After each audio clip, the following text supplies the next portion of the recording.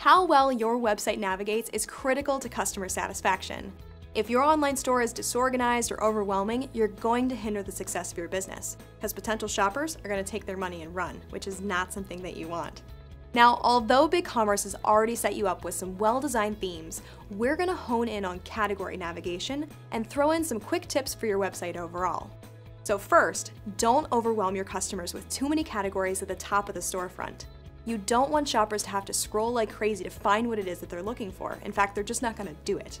Now, if you're thinking, I have far too many product categories for what this crazy lady is recommending, consider selecting a design theme with left-hand category navigation. Statistically, this converts better than having multiple rows of categories across the top of your store. For one, it will feel cleaner to potential shoppers, and you won't be pushing important content what's known as below the fold. So below the fold simply refers to anything that does not show when you land on a website. It's all the stuff that you must scroll to get to.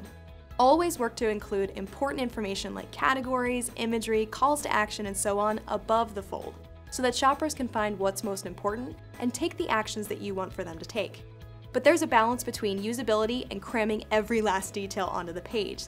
So just keep it clean and simple. Try not to go bananas and include absolutely everything above the fold. So, short story very long, your goal should be to ensure the overall navigation is easy. This starts with a simple top-level navigation and contains sub-level categories that are logical and simple as well. Since you've already got a great design theme, let's begin by creating some product categories, and I'll show you those tips and tricks along the way.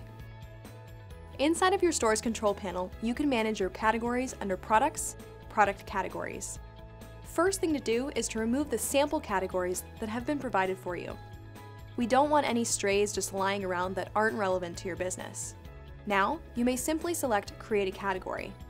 Give your category a simple and straightforward name so that when your potential customers arrive, they can figure out where to go. The category URL will auto-populate for you, and yes, this is search engine friendly. Next, provide a description. Although not every design theme will make this description visible to your customers, it will help your SEO, which we'll talk about later on in Bigcommerce University. Now, in this description, tell your customers what it is you offer within this category. You might highlight the benefits, features, brands, anything that would be relevant to your potential customers. If you'd like to edit the look and feel of the text, you may do so by using the WYSIWYG editor. You'll be able to highlight the text that you would like to alter and then hover over any icon to discover what it can accomplish for you. You can change the font, colors, drop in an image or video, and so much more. Also, don't forget to check out the HTML source editor if you happen to prefer that method of editing. If you wanted this category to show on your main storefront navigation, go ahead and save.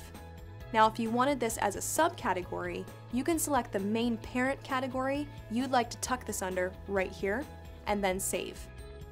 Now, we've gone ahead and added a few categories to show you what this area will look like. Plus, we wanted to share that you may rearrange your categories here as well. Grab any of your categories and rearrange the sort order, and it will be reflected on your storefront.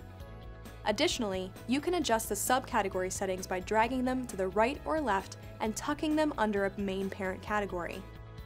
These changes occur so quickly that by the time you refresh the front end of your store, the changes will have already taken place. Pretty cool, right? Now, a little tip for you. If you're noticing that some of your deeper subcategories are not showing, go into Settings, Store Settings. Select Display, and scroll for Category Settings. Here you'll be able to adjust your menu display depth to whatever you'd like. Again, just be mindful that you don't have too many levels in your category navigation, as it gets challenging for a shopper to maneuver their way through the product or services they're interested in purchasing. Okay, bonus time since we're already in store settings. Here under display settings, you'll find product breadcrumbs. This refers to those little navigation nuggets that can really help shoppers understand where the heck they went in your store. We recommend setting this to show 1 when you're starting out, but depending on your design theme, industry, and just your preferences, feel free to make adjustments later on down the road.